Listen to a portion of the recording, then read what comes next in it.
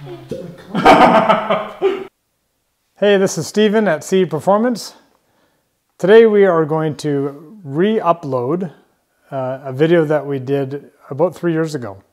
So when we started this channel, my friend Clint and I, we were just making videos of things that we were building and uploading stuff just so that we could share it between friends. And then we had this build in mind that was going to eventually go into one of our own cars. And it's a car that will be used on the street, daily driver, something that would be fun to drive with a stick shift, but not something that's going to be having to run 94 octane. We wanted to build something that makes good horsepower and is fun to drive and exciting, but not going to be, just killing you at the gas pump. So we've been playing with different rod to stroke ratios on different engines. We've built a small block Ford. We took a 302 build and put in a really long connecting rod on that. Actually, it was a tall deck block, and put a 6-inch long connecting rod in that with a 3-inch stroke like a 302 would have. And that made over 475 horsepower. And it was going into a certain Mustang that a customer had. And we've done other things with LS engines with long rods. And now this time, what we decided to do is fit a 283 small block Chevy crankshaft into a 400 block because we wanted the largest piston with basically the shortest stroke that we could in order to get close to 2-to-1 rod to stroke ratio.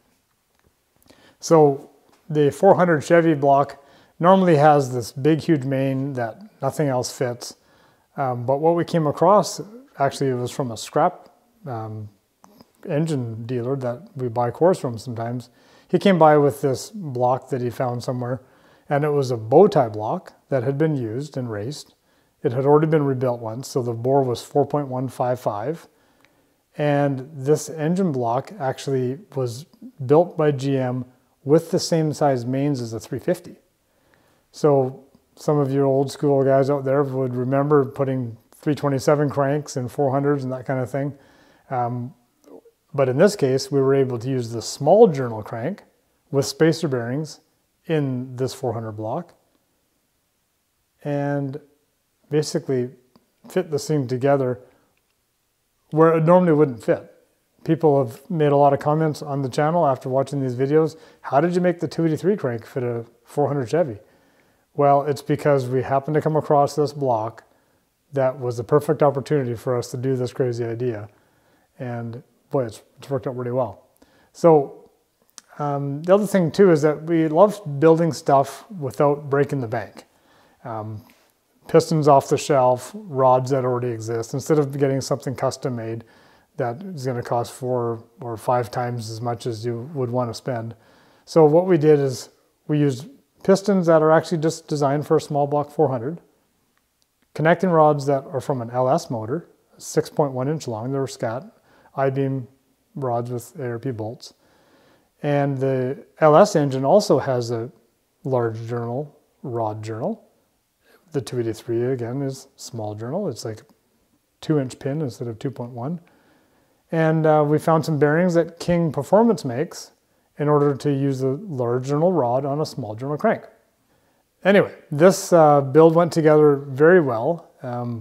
We fit it with AFR cylinder heads. We put in a very mild hydraulic roller camshaft, and with the combustion chambers that I think we ended up getting the combustion chambers made a little bit smaller, or did we mill them? I don't remember right now, but we increased the compression to about 10.8 to 1. And with 87 octane, this engine made over 500 horsepower. Now, on dyno number 1, when we first tested this back about 3 years ago, it hit about 7,000 or 7,100 RPM, and we were thrilled with the horsepower, but there was a bit of valve float right at the top of the RPM range.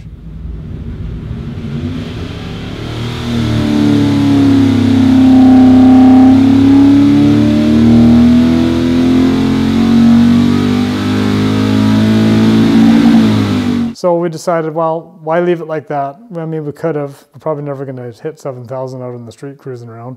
But for the sake of hey, let's make a change. We took the top end apart and put in some titanium retainers, lightened that up a bit. Shimmed the spring pack, I think of maybe 80 thousandths or something, and then tested it again. And with the extra spring pressure, it fixed the valve float problem completely, and it made a little bit more horsepower. I think it made 512 horsepower,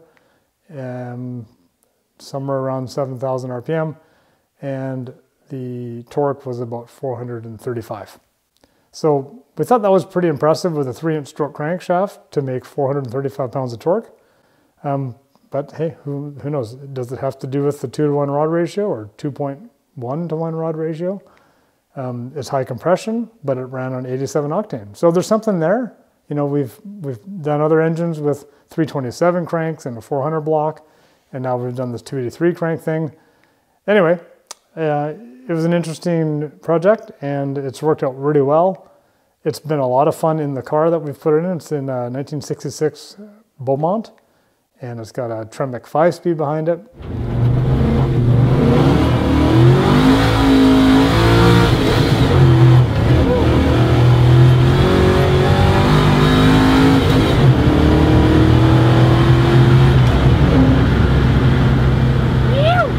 Still needs a little bit of work.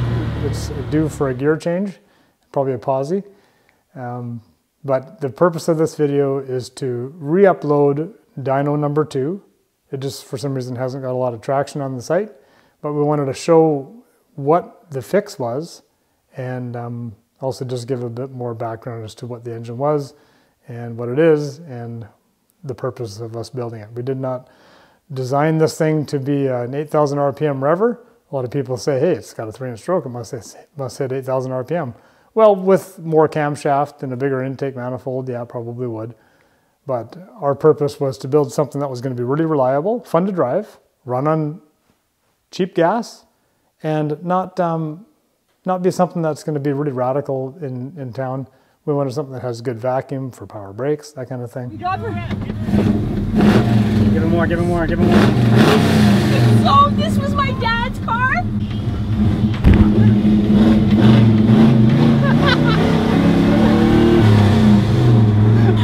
I got excited. Can't you tell? It's awesome though, seriously. And I think we hit the nail on the head, so to speak. So I hope you enjoy the rest of this video as we show you dyno number 2 once again. Block on the wall.